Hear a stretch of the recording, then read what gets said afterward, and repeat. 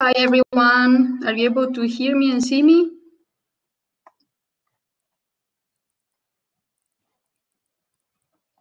Okay, I see a few people saying yes, perfect. Yes, do you all see and hear? Yes, okay, perfect. So just a brief introduction to today's webinar. I'm Angie and I work for Adaptica as a product specialist. Today we present you a webinar from Dr. Robert Arnold. He's a pediatric ophthalmologist, very well known worldwide, so we are very honored to have him today. Just a couple technical information on the webinar. If you have any audio or video problem during the live stream, please just click the reconnect button that you can find in the right corner below the video, and everything should go back to normal. Also, if you have any questions, they will be answered at the end from Dr. Arnold after the presentation. If you please leave them in the question section below the video and not in the live chat, because we may miss them along the way. And I would like to thank everybody for connecting today. We are a lot of people, and I will just let you enjoy the webinar. Well, hello from Alaska. We're excited that all of you are interested in detecting childhood blindness in time to be able to make a difference so people can see the beauties of the world. This is the best of times and the worst of times. It's the best of times because we have some of the best technology available now, commercially available, that can detect factors that lead to amblyopia. It's the worst of times during COVID-19 because we are not able to socially get together. And so the technology right now is having trouble getting a hold of the children. So we look forward to the freeing up of restrictions when we can get back to detecting amblyopia early. So I have some things to share with you. I have been working with photo screening for over 20 years, and I have had Adaptica 2-in for many years, both in Alaska and in other parts of the world. I have had an opportunity to do validation studies on many different devices. The one in the front you may not know, that's the IDEX, developed by David Granite, pediatric ophthalmologist in San Diego. And then there is a Plus Optics, there is a Spot, and Adaptica 2-in. About this time last year, I was getting ready to go from America to Europe, where I was in Sicily having an opportunity to speak on topics of amblyopia and vision screening. There I got to meet my very good friend for the first time, amazing inventor, humanitarian, brilliant doctor who came up with the idea for an infrared photo screener. And I'm holding the infrared wand. I have the advantage of several students who have worked with me to do vision screening in different areas. We do outreach clinics in parts of Alaska where photo screening, including Plus Optics, has been used extensively to detect early amblyopia, so we can treat children in very remote parts of Alaska. I have extensive experience not only with the 2-in, but with other photo screeners, including Go Check Kids, but the original photo screener, the MTI photo screener, which no longer has Polaroid film. We did an extensive outreach in Alaska for validation. And then I have a patent pending on a different vision screening device, which works on the Nintendo 3DS screen. And our app is called PDI Check. I have taken vision screening with me to a war zone in eastern Burma called the Karen State, where we do vision screening and cataract surgery with the medics there. We examine many children as well as adults and try and provide medical care, but this is a part of the world that does not have any glasses or spectacle dispensing. So we have to bring the spectacles with us, including making custom glasses for children and adults out of something we can, an optical shop we can carry in a backpack. Back in 2013, I bought my first Adaptica 2-in and had a chance to use it with the medics there on adults and children in Burma. We did comparative studies on many children using the 2-in, but also the Spot and the Plus Optics photo screeners. Last year, we became familiar with the new added case that can protect and enhance the performance of the 2-in called the Kaleidos. It's particularly helpful if you have bright sunlight coming into the room, so the photo screener can see the patient looking in a dark area at exactly the right distance for focus. We had some problems in our clinic because there was no internet, and so the Wi-Fi connection did not work very well. But we were able to function with Kaleidos with the help of the medics, who opened the back of the Kaleidos and activated the 2-in manually.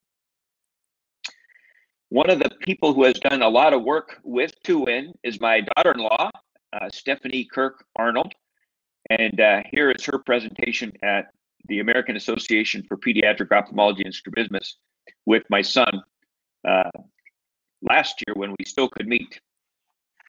This is at the American Academy of Ophthalmology at the Adaptica booth. So here are 4 photo screeners that we have validated. The 2-in here is on the top, which is the smallest and the most portable. Next to the Plus Optics, the Spot, and this is the iScreen photo screener, which resembles the old MTI photo screener. Here in Burma are all 3, the Plus Optics, the Spot, and the 2-in, being used to check refraction. This is, for us, a very hot and humid environment, and the Spot broke because it was not able to handle the humidity very well. The Plus Optics did quite well, and it has the opportunity to change the batteries, but it requires very, very high energy batteries. The 2-in was the most convenient because it uses just a regular USB charger, and it worked very, very well. So this is my daughter-in-law again, and her first paper that came out in 2014 comparing the 2-in to the Spot and the Plus Optics. This is a receiver operating characteristic curve for the 2-in, which shows that it performs very well. We would pick this right here as the referral criteria of choice. The Spot and the 2-in were identical at that time. Plus Optics was a little bit better because 2-in was working on their software at that time. Since then, with the help of Dr. Mario Angi and others, 2-in has come with a CR function, or a corneal reflex function, that helps in the detection of intermittent and constant strabismus. You'll notice my daughter-in-law has a black occluder over her right eye, but through the infrared part of the 2-in, you're able to see her pupil reflex. While this is dark for her, her eye seeks an alignment at rest, so an intermittent strabismus will manifest with the CR over her eye. This is her study, which shows a ROC curve with very good performance finding amblyopia risk factors, but these are refractive risk factors. But the ROC curve improved significantly with the addition of the CR function for detection of strabismus. In that same study, we compared the refractive estimate of the 2-in to the Retinomax, which is a fairly famous autorefractor, handheld autorefractor, that costs almost twice as much as the 2-win. And the performance of the refraction for myopia and hyperopia was very good for both devices. This shows the correlation between retinoscopy and the 2-win assessing cylinder power. This is a measurement using the CR function, the black infrared wand, to find 2-win's estimate over here of on the y-axis of the alignment, the horizontal alignment compared to the cover test. And the last here is J0 vector transformation and J45 vector transformation of astigmatism, showing that the 2-win does a beautiful job of detecting complex refractive error from a distance of about 1 meter away from the patient. So again, whether it's in Burma or Alaska, we have had good use with the 2-win here in the open back part of a Kaleidos case. In Alaska, we were able to use the case just as well as you will in your clinics with Wi-Fi or now with Bluetooth. So you don't have to open the back of the case, and you can activate the 2-win using Kaleidos with a nice tablet. And so the 2-win was able to perform very well, and we find it particularly useful for estimating refractive error, even before you do cycloplegic or non-cycloplegic retinoscopy. So I think that's my presentation. I would be very, very happy to hear from all of you your experiences with photo screening in the various different parts of the world that you are, and your hopes and aspirations for how photo screening and refractive estimation using the Adaptica 2-win can help you in assessing vision impairment and also in detecting amblyopia risk factors in young children so they can get their glasses and treatment and improve their brain vision so they can have a permanent high quality brain vision for the rest of their lives.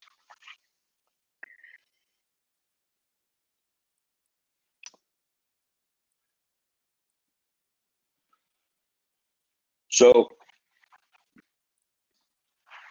let's see if I can check my way out. Good. In Alaska right now, most physician offices are limited to taking care of urgent and emergent problems. And we usually make use of the photo screening as a part of a normal, healthy, well child check.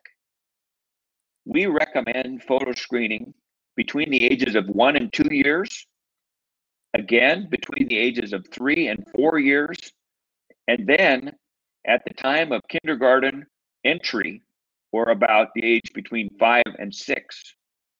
We have found that photo screening is more reliable on young children who are not yet used to cooperating with public experiences.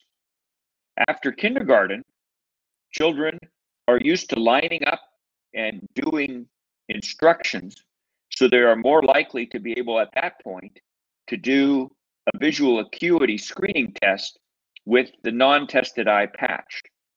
So we recommend photo screening 3 different times during a child's early or preschool years, and then we do patched acuity testing to determine other aspects of the vision in children during their first decade of life. That is our current plan to do the best we can to screen for amblyopia and get treatment started early enough for it to make a difference. We find that all of the photo screeners that are commercially available now are far better than doing no screening as far as detecting amblyopia. I think one of the advantages of the Adaptica 2N, in my experience, is that it does a good, quick job of estimating refractive error, even in children who don't sit still very well.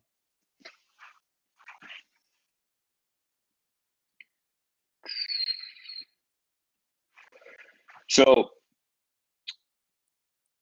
in your areas, there may or may not be public funds available for photo screening. In Alaska, photo screening started out with no medical reimbursement. So most of the photo screening was being done by volunteers and charitable organizations, particularly the Lions Club. In the meantime, there were opportunities for photo screening to become available to pediatricians. And some of the pediatricians invested in photo screeners and some not. In general, our photo screeners that have the ability to detect refractive error are not likely to be used in adults. But in some screening environments, adults wanted to see what would happen if their photo screener, like a Plus Optics photo screener, was used on them.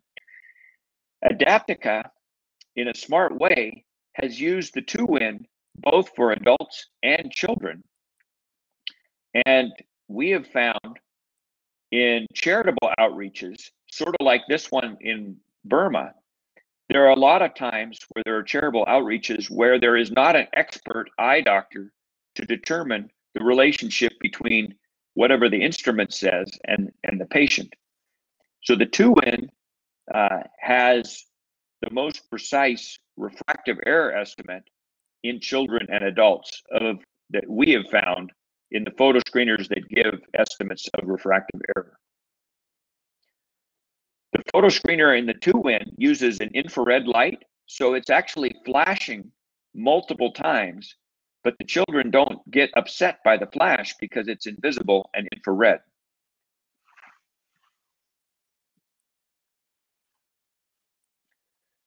In summary, I think that each one of you will find the ease of use and the accuracy of refraction very helpful in the 2N instrument. And I am very, very proud of Mario Angi for inventing such a good device.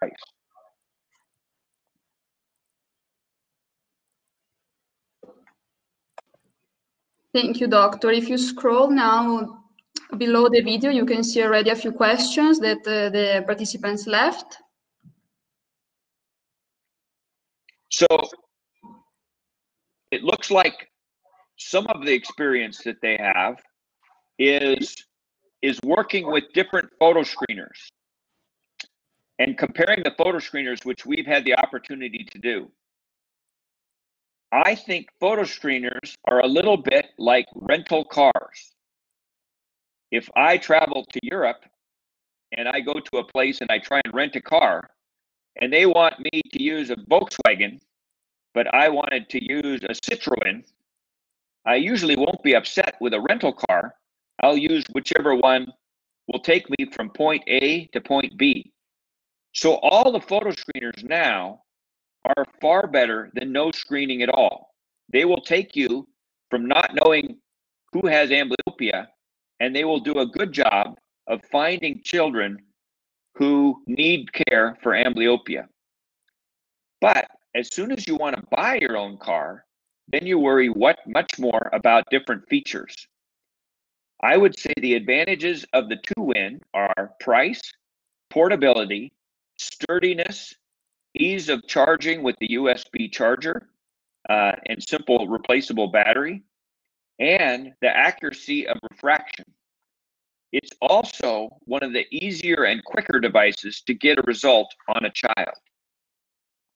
The Plus Optics has very extensive use, and it has a more interactive touch screen on the back. The Plus Optics is also the only one that will use regular commercial AA batteries, but if you use low quality AA batteries, it doesn't provide enough power to use the Plus Optics. The Spot was originally borrowed from Plus Optics by its American distributor called Burma Vision, and it was sold to Welsh Allen, which is a large company. It's actually probably maybe the largest photo screening company, but they have yet to do any improvements on the Spot since they bought it from Plus Optics. There are also 2 or 3, they seem like Spot modification systems that are available, manufactured in China. I see a very good question here about photo screening and also visual acuity. And when I compare photo screening to visual acuity, I do not think of one as better than the other, but it's mainly related to how much time you have and how young the children are. So photo screening allows you to do something very fast. If you have a room with 30 children in it, you can photo screen them in 15 minutes, where if you do careful acuity screening for us takes 4 to 5 minutes per child to get a threshold visual acuity. But the photo screener is not actually looking at the optic nerve function or the actual visual acuity. And so you really, in a screening for amblyopia, you need early detection of risk factors that can be treated, particularly refractive risk factors, and later careful detection of visual acuity. If you have excellent nurses and orthoptists, you can get visual acuity in children as young as 3 or maybe even 2 years of age. But when you do mass screening, it's not efficient to quickly look for visual acuity until children are over 4 years of age.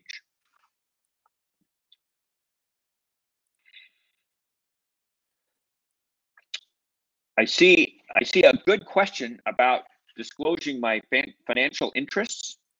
I am an unpaid advisor to Adaptica, but also an unpaid advisor to Plus Optics, Go Check Kids, and iScreen.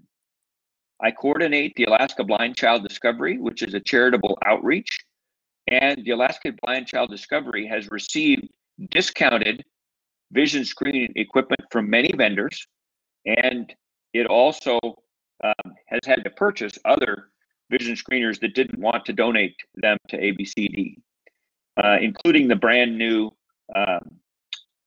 Rebion Blink. But afterwards, they did give us a small discount. I have a small company called pediatric that develops vision screening, 3D, color, and monocular acuity screening on the Nintendo 3DS screen. And I also have a company that makes retinopathy of prematurity online screening system for NICUs. So there are some questions about strabismus or squint detection. And the 2WIN with its CR function is the only photo screener that specifically is trying to determine the difference between the amount of strabismus and the character of strabismus, meaning intermittent, phorias, or constant strabismus. The other photo screeners, Spot and Plus Optics particularly, use corneal light reflex to guess something about strabismus also. When it comes to the question of strabismus, I was a participant in the PDIG amblyopia treatment trials, and we found over time that general community detection of amblyopia separated the treatable forms of amblyopia into 3 types. 1, purely refractive, such as anisometropia or high astigmatism. 2, constant strabismus alone. And 3rd, a mixture of refractive error and strabismus. So typical amblyopia that was treated by the pediatric study had about 1/3 refractive error, 1/3 strabismus, and 1/3 a mix between the two. So when that is the case, the strabismus is something that needs to be detected with something other than a refractive detector. So most photoscreeners are looking at a crescent of light in the pupil and detecting refractive error, but they also can be tuned to look for strabismus. It turns out in the pediatric studies that the strabismic amblyopia patients, almost all, had amblyopia with strabismus greater than 20 prism diopters or 10 degrees. So most of the patients with strabismic amblyopia alone were obvious to see. You could see their squint from a distance, and you did not need a photoscreener to detect them. The patients with very small angle strabismus only amblyopia are very rare. If you look for small angles of strabismus with young children, you can end up getting a much higher over referral for strabismus because many children do not look very well at the photoscreener when it screens, and they may not actually just be looking at the screener when they are screened. When we get done and we get a referral from a photoscreener, we believe that the photoscreener has detected hyperopia, which is fairly high, but it is not sufficiently accommodated by that child. In America, we usually call a level of hyperopia after cycloplegic refraction of 3.5 diopters or more a high amount of hyperopia. But some children with high hyperopia, even +4 or more, can compensate with accommodation for their hyperopia, and they do not need spectacles, where other children, particularly some with Down syndrome and developmental delays, may have hyperopia less than 3.5 diopters, but they still need glasses, as if they were an older person needing bifocals for presbyopia. So the photoscreener, instead of finding absolute cycloplegic hyperopia, does a better job of finding the children who cannot compensate for the hyperopia that they have. See if there are any more questions. These are very, very good questions.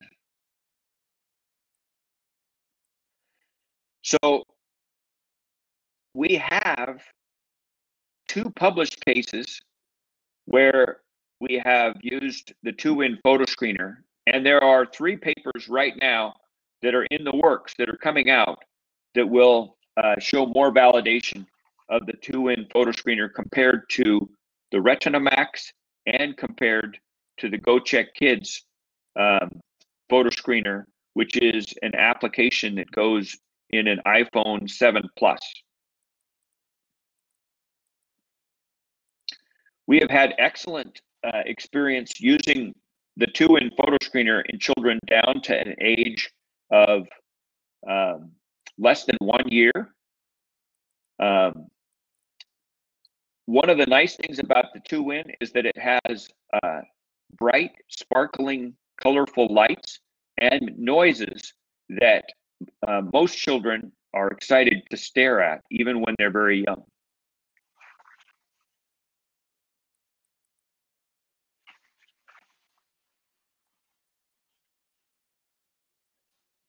You've got great questions.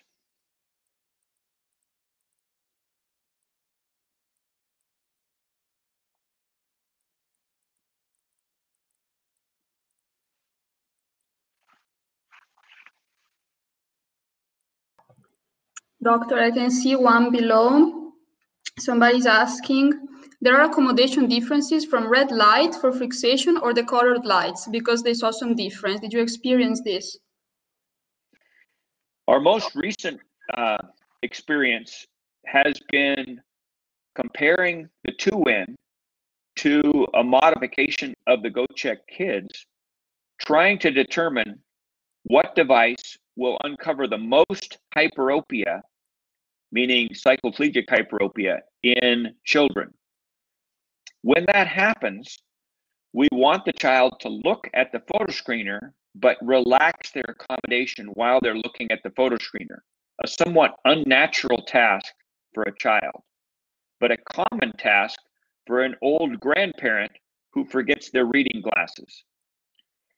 If you turn on the twinkling lights of the 2-win, the twinkling light stimulates accommodation, and the photo screener then only detects the children with the bad amount of hyperopia that they can't accommodate for. The modification of the Go Check Kids, instead of using a detailed light, uses a blurry light, and the blurry light was able to uncover more hyperopia.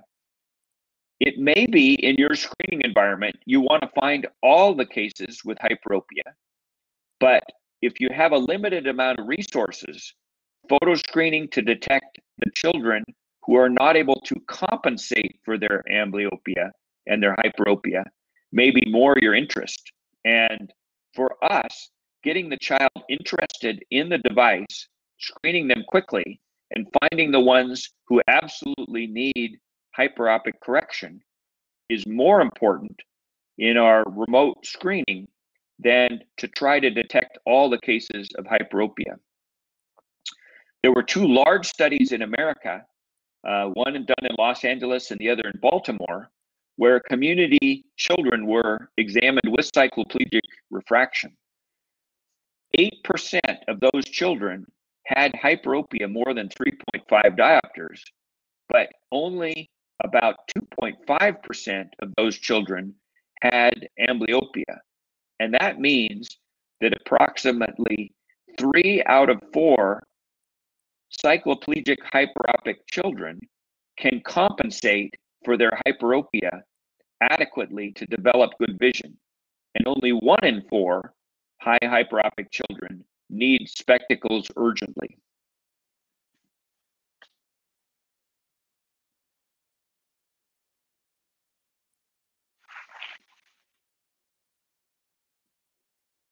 Another question that I can see from Dr. Carlos Chua is, during your outreach projects, how easy was for the volunteers to use the devices? That's a very good question, because the simplicity of learning how to use the device is pretty important. If you have a cooperative child, like you can see in this slide, they sit still and they look at the camera and they're willing to wait for you. But there are autistic children and other children with delays, or very young children, that the screener has to be quite quick at looking at the focus.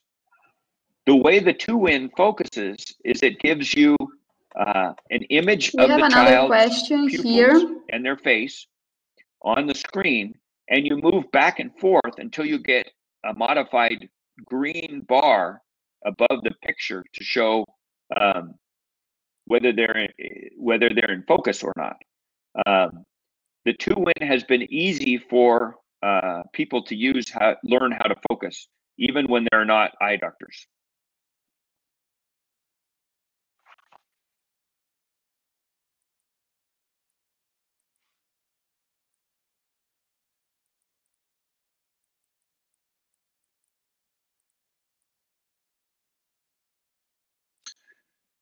There's a good question here about the Go Check Kids application that might be of interest to many of you. The Go Check Kids takes advantage of the fact that almost all smartphones have to put their flash right next to their lens. And if they did not want to get a red reflex, they would try to put the flash as far away from the lens as possible. But that means that your fingers will be covering up the lens or the flash part of the time when you're taking pictures. So almost all smartphones can work as photo screeners. Go Check Kids right now has used the iPhone 7 Plus. But in the future, new phones will be able to be adapted to photo screening. So Go Check Kids is not limited only to the iPhone 7 Plus, but it takes a while to validate new lenses and new phones.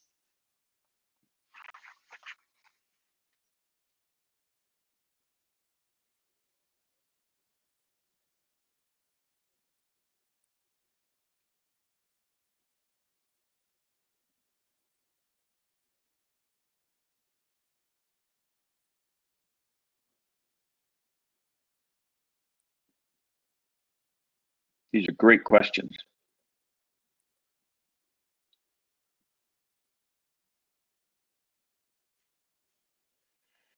So one of the things that's been a slight difference for us in America is during the COVID-19 crisis, we have not wanted to have children and parents crowded in the waiting room, coughing on each other. And so bringing the child into the office, putting in the cycloplegic after initial examination, sending them back to the waiting room for 30 to 60 minutes, and then bringing them back for another examination has been called into question. Not that it isn't the best way to find hyperopia, but whether or not there's a way to determine the amount of hyperopia that would not require cycloplegia. We have developed a horizontally held skioscopy rack that looks like an American yellow school bus, and we can uncover 94% of cycloplegic hyperopia using the school bus accommodation relaxing skioscopy. But an important part of an exam following a photo screening is to determine how much hyperopia the child may have and how much they are accommodating, and whether or not those two in combination are placing that child at risk for vision loss.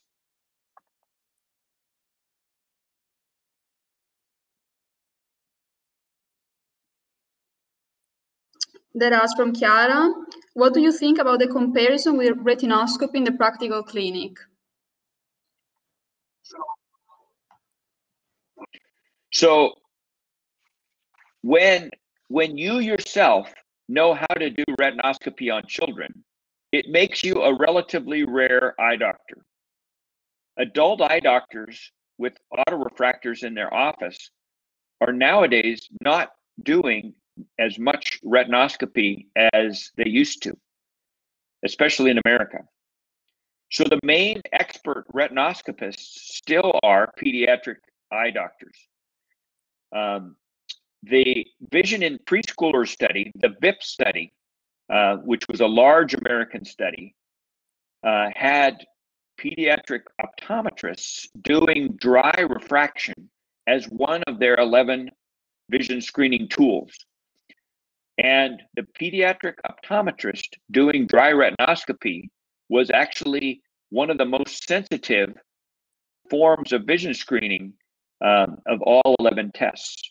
So an expert with retinoscopy can uncover a lot of amblyopia, and then they may be able to do it quite quickly. In my practice, I've done years and years of retinoscopy, but there are times when the 2-in is able to give me a good guess as to which direction to go in my retinoscopy on a child that does not want to cooperate. So I believe that a tool that can get a refraction in a child that doesn't want to cooperate and doesn't want to sit up close to something is a very, very helpful tool. So the Kaleidos case, it helps on children who are a little bit older, but a dark room with just a handheld 2-in is better for the younger children, in our experience.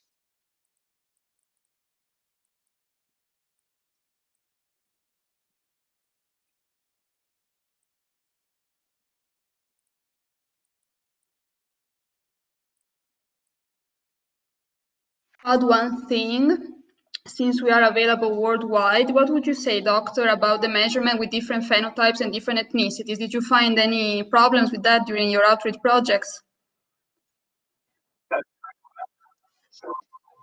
That's a good question.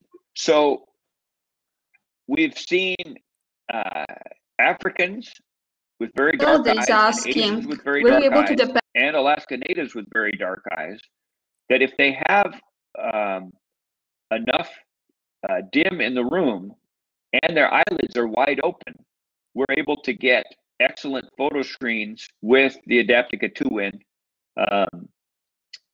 But the 2-in is also not wanting to miss a child with a cataract.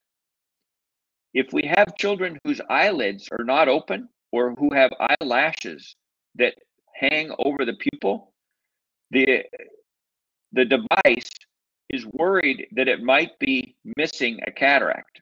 And so it may be reluctant to give a guess as to the refractive error in a child whose eyelids are partly covering the pupils. That is true of the spot, and it's also true of the plus optics.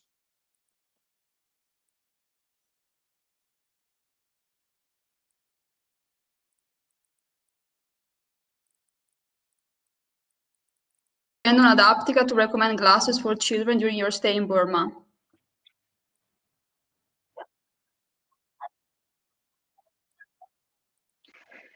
That is a current project that I'm working on with my son-in-law, and that is to compare the quality of the reading directly out of the 2-in to whether or not you could prescribe glasses From out Amal. of it. So we do not have the project completed yet, but we're very, very hopeful that the high quality refractive estimate in children and adults with 2-in will make it practical for clinics that have access to glasses, but they don't have access to an eye doctor to do and evaluate the refraction. So in our comparisons between the 3 main infrared refractive devices, the plus optics, the spot, and the 2-in, the 2-in has dedicated itself to estimating the quality of the refraction, the sphere, the cylinder, and the axis. The spot and the plus optics have been more emphasizing the quality of the referral for refractive risk factors. And so I believe that the 2-in is finding itself better at estimating refractive error, cylinder and axis particularly.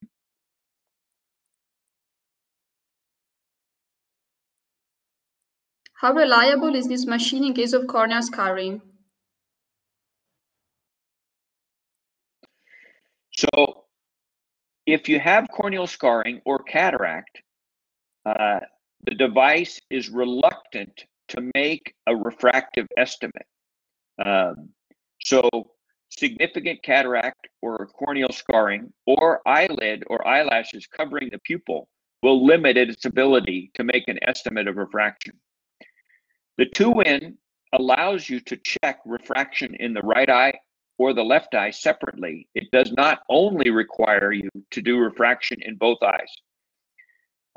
So if you have a child who needs glasses in their right eye but a scar on the left eye, the 2-in works very, very well to estimate the refraction in the remaining eye. On the other hand, I have found the 2-in to be very useful in a challenge that is a child who could be soon to have corneal scarring, and that is a new herpes simplex lesion on the cornea causing intense photophobia, red eye, and the beginning of a scar.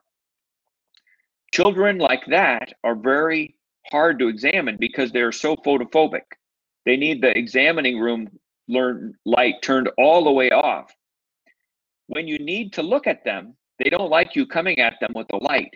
But I've been able to use the 2-in to look at their pupil reflex in the dark because it's using infrared light to aim at their pupils and it doesn't upset them. So a second function of the 2-in is to be able to look at red reflex without having bright light in a child's eyes.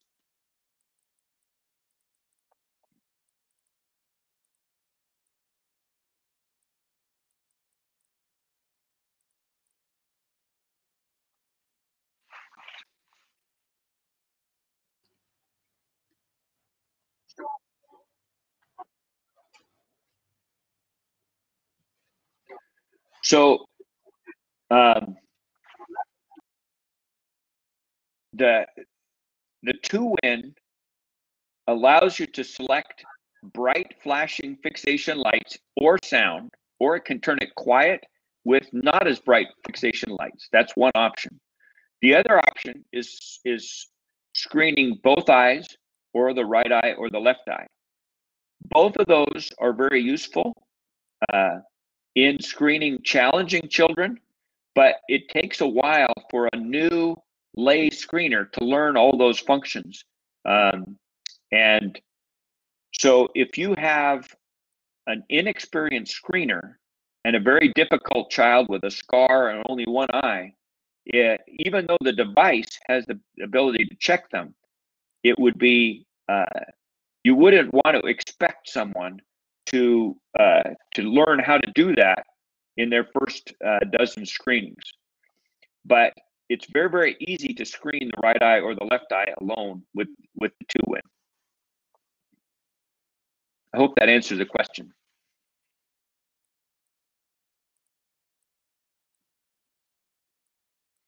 There's a good question here about measuring the axial length. And so the 2-win gets its reading from approximately 1 meter away from the child. It does not measure corneal curvature, and it does not measure axial length of the eye. The Retinomax, which is a Hartmann Shack-driven handheld autorefractor, has an optional function, which is keratometry. So it's held very close to the eye, one eye at a time, and it will measure corneal curvature, but it also does not measure axial length. I do not know of a device that can measure axial length very well without having it be like an IOL master for adults and some children, or contact A-scan ultrasound to measure the axial length.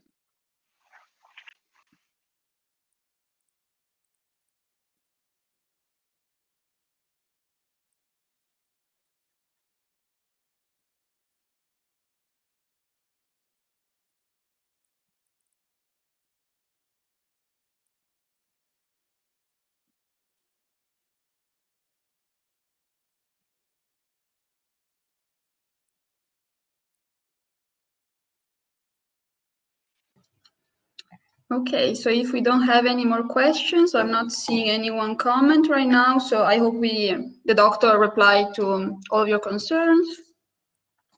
And I would like to thank him very much for sharing his experience with us today in this webinar. If you need more information on the devices or any commercial information, you can find it on our website, adaptica.com, and also on all of our social media. So follow us there to keep up. Of course, we have other webinars coming up. For those as well, you can find information on our social media. And for any more questions, you can just contact your local distributor. You can find the list on our website, adaptica.com, to get in touch with them and know if there are any current discounts or promotion. So I hope you have a good evening or morning, wherever you are in the world. And thank you, Doctor, very much for attending with us today. And goodbye to everybody. Thank you for attending. We wish everyone good health, hand washing, social distancing, and soon we look to be able to get together and give each other a hug after COVID-19 is over. Exactly. Lots of love coming from Italy. And Alaska.